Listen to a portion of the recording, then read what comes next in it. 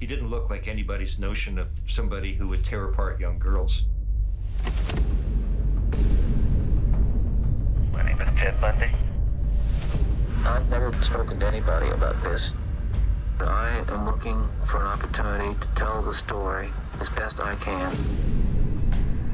A person of this type chooses his victim for a reason.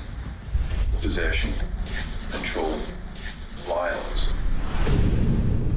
There was something unique about Ted's brain. He talked in terms of a voice in his head, and this voice would start saying things about women.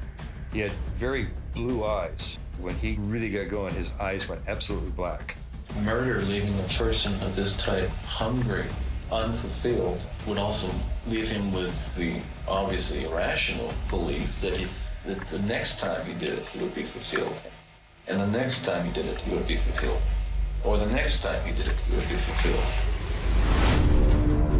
Theodore Bundy has escaped, suspected of dozens of sex killings in Washington State, Idaho, Utah, and Colorado. I think things are going to work out. That's about all I can say. Bundy is acting as his own lawyer. What is unusual to see is that many of the onlookers are women. Are you a little scared when you look at him? He just doesn't look like the type to kill somebody. Serial killer Theodore Bundy has escaped once again. One of the FBI's most wanted men. He was charming, good-looking, smart. Are you sure you have the right guy? I mean, I'm not an animal and I'm not crazy. I'm a split personality.